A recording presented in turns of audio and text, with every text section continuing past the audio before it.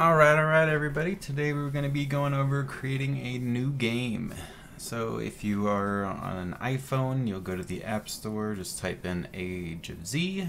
That'll be that first one. You can see it up above. Go ahead and install the game and start playing. If you are on Android, it'll look just a little bit different, but again, just type in AOZ, open it up, and install the game. When you open up the game for the first time, it'll put you into a tutorial which takes about 3 minutes to complete. You can't exit the tutorial or click out of it, so just make sure that you want to start a new game if you choose to start a new game. If you're on an account already, this is how you start a new game. Just open up your account options and then choose new game. Don't worry, they don't give you a bunch of worlds to choose from. Once you start your new game, they will give you a teleport, so you can teleport to any world that you want to. Only the newer worlds are shown there at the beginning. Creating a new account is a lot of clicking and just speeding through a 30-minute video here real quick so you can see how much clicking that you need to do. This will eventually go away. All of your upgrades will take forever and you won't have to be building all these buildings or collecting all of these rewards. So don't, be intimidated by the amount of clicking that starts the game off. Although once you get playing, you'll probably be making several accounts, so you will be clicking a lot, so get those fingers strong. As we zoom through the playthrough here, just want to tell you some basic things about creating a new account. You can start in a new world, you can start in an old world, you can go to a different globe. A lot of people use this as kind of a cheat when you get put up in Void War against another nation, so people will go make accounts in the other world so that they can talk to them on nation chat or start spying on their nation, go look at the rankings, see people's officer power, commander levels, city levels, to see who all has SOS and all those goodies. But for you, as a beginner, you're just going to create a new account and zoom through all the starting levels. Make sure to choose a fresh world. If you're fresh, you don't want to start in a world that's a couple weeks old and be way behind everybody. Although I do recommend starting a kind of throwaway account. As you can see, there's a lot of clicking, there's a lot of things. If you follow my other tutorials, you'll see that there's some things that you can, do more efficiently so you don't waste a lot of time.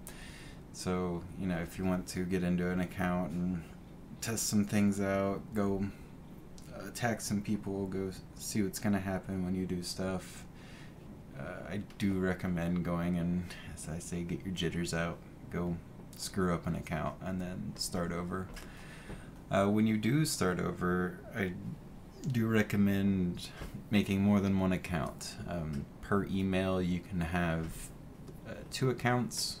There's no real limit on how many emails that you can have, so people do farm a lot, so we have many accounts which you use for gathering resources to give to your main. Some people will have up to 20 farm accounts, so you'll be doing this new game creation process quite a bit. In that case, I really recommend hopping on my 30-minute speed run and trying to follow that.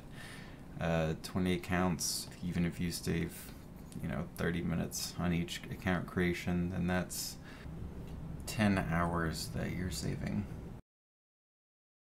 So when you open up your game for the first time, it'll do some loading. You'll probably have to update a patch or two. You'll get very familiar with this loading screen. If your phone is very fast, you might not be able to catch the clear cache button. But it's there, and that's where you do that. You shouldn't need to on a new account, but And we'll start this walkthrough. Go ahead and hit the skip button unless you want to watch the intro video, but it doesn't have anything to do with the game, so feel free to watch it. We'll skip all this tutorial stuff since you'll be watching my videos, and I'll do a better explanation than the game can, and a far more in-depth explanation on everything that you need to know. So you'll just follow the tutorial. You're just building out your buildings, doing some speed ups, recruiting a little bit, playing the game's tower defense, just going through some of this stuff. Little tip on the tower defense, you kind of want to start off by putting your rockets at the beginning, so they'll do area of effect damage, and then the bigger monsters will get through towards the end, and then you'll put lasers and machine guns towards the end, and they'll take off those high health single targets. And just continue the tutorial.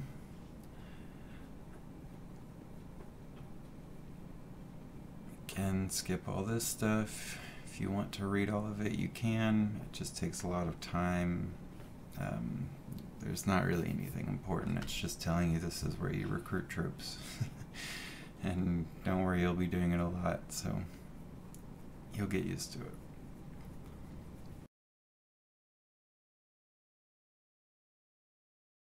Alright, and at this point, here's your Doomsday Recovery plan. This is kind of your guide to get through these first levels and tutorial, but at this point we go ahead and skip the Doomsday plan and boost up our wall and main hall to level 4, and then that gives you the terms of service agreement, which once you accept that and change your character name or your city name, then the game will not delete your account. If you do not change your name, then the Autobot might detect that you're just, not a real player or something, just a commander account as they call it. And if a commander account is inactive, the Autobot system will probably ban it. Once you get your city up to 4, change your name, then you can move it. This is where, if you want to, you can go to a different world.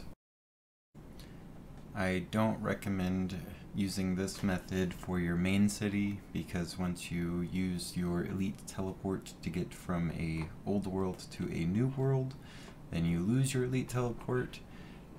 You can use this account as one of your farm accounts, because you'll still get a territory teleport, which you can use to move to your alliance hall once you get it set up. But don't use this first account for your main account. Also, hopefully you create several accounts, and then once you use your elite recruitment orders, then you can actually choose which one you want to be your main account based on which account gets the best, I guess, purple officer from your elite recruitment. So let me show you some examples of this. So let's say I created 4 new cities, and then I'm at level 9, so now I can use my elite recruitments. This first one looks like a lot of farming officers, so we'll go to our second one. We'll make that first account a farm. This one also not any good fighting officers, so this one would also be a farm. Let's see if we can get better luck on number 3. Medici, it's another farm. Oh, we did get an Alex fragment and 2 Zeus fragments, so that could be a fighter. And our last one, we get a Stormbow and an Aeon. And let's do our second round. And Tifa. Tifa's the best war officer. So we would probably keep that one as a fighter, and the other one had 3 different purple officers, so I would probably keep that as my second fighter. you'll probably want 2 fighting accounts and several farm accounts. That way you can fight with yourself. It will help you reduce a lot of losses. One other thing you can do is invite your friends so they can play with you. They'll help you reduce losses as well. Once you figure out which account you want to be your main account, you can also ditch the other accounts if they had bad rolls and go ahead and use the invitation feature and get your main account some bonuses by inviting all of your farms. The only bad thing about this is one of your farms might get a better roll than your main.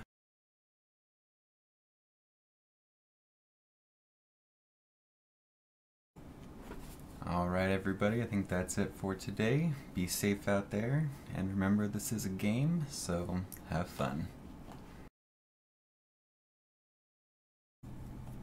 And as always, the shameless plug at the end of the video. If you guys wouldn't mind liking the video, sharing it, subscribing, leaving a comment, whatever you can do to help me out.